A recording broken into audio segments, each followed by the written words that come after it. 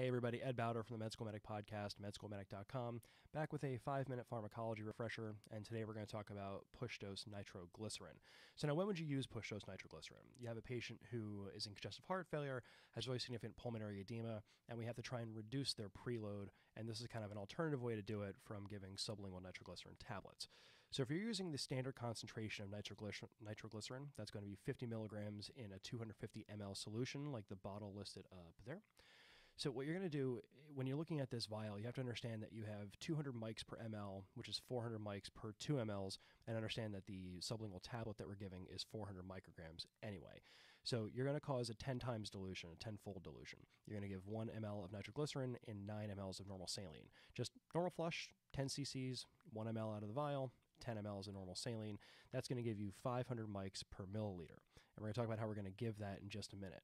But if you're not using a standard concentration like the bottle listed above, and you're using something more like this vial here, that's going to be 50 milligrams in 10 mLs, which is 5 milligrams per ml.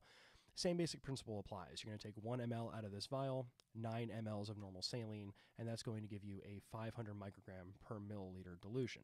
Now, I know you might be saying, well, but the tablets are 400 micrograms, so why would we give more? Now, the data and the evidence just doesn't really pan out that 100 micrograms makes too much of a difference, but here's how we're going to give it.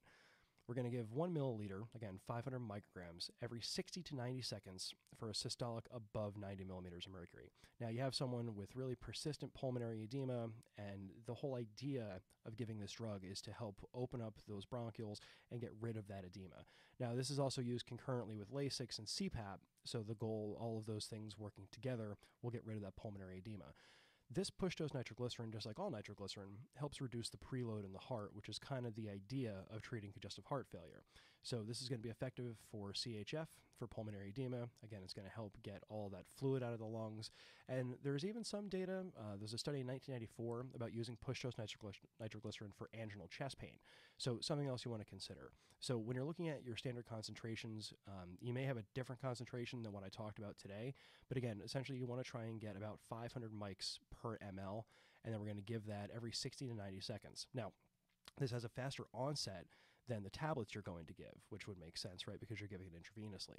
So when you're giving this drug, you want to try and take pressures in between each administration, just like you would do with sublingual nitroglycerin, but we're going to take blood pressures in between every 60 to 90 seconds. Check the lung sounds, make sure that all the pulmonary edema is gone, and that's kind of the idea behind giving it. I can tell you this is one of my favorite interventions to use. It works phenomenally well in conjunction with CPAP and Lasix, so it's really good. Give it a shot, obviously under your medical direction. So that is your 5-minute refresher today. Be sure to check out the Med School Medic Podcast on Facebook, Twitter, Instagram, and on Apple Podcasts and Stitcher. Lots of good information coming out there. There'll be more information in the show notes as well. Thanks for watching, and we'll see you next time.